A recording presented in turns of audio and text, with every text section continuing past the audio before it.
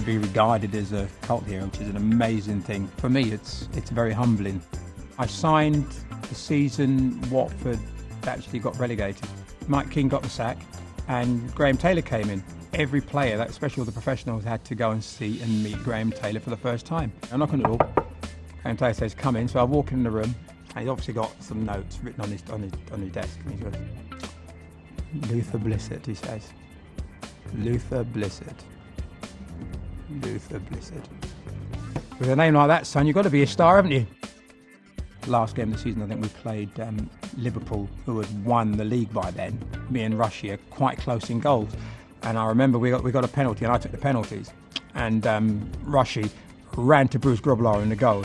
And you could almost see him say, "Don't let him score because I want to be top goal scorer." You could almost see Rushy doing that. And put the ball down on the spot once and I turned my back, walked away, really just drew breath, made my decision where I was going to put the ball, turned, ran and smashed it to the goalkeeper's right, and in it went. And we beat them 2-1.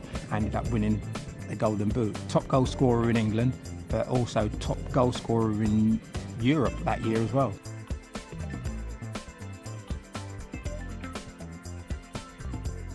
Graham says to me, "Just want a quick word. We've had an inquiry from a team in Europe that, about signing you. But I've told them they've got to come up with £1 million before I'll let you speak to them. So I don't think they'll be coming back." Is what he said. 4 or so days later, the phone goes. It's Graham Taylor on the phone. They've come back and they've offered £1 million.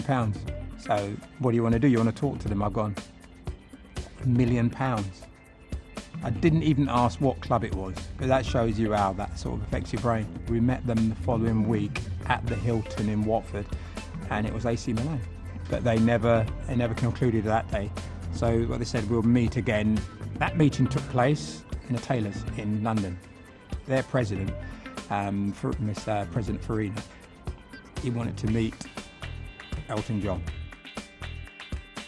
And that's the reason why this second meeting, and it wasn't concluded the first time, to this day was still the most surreal thing in the world.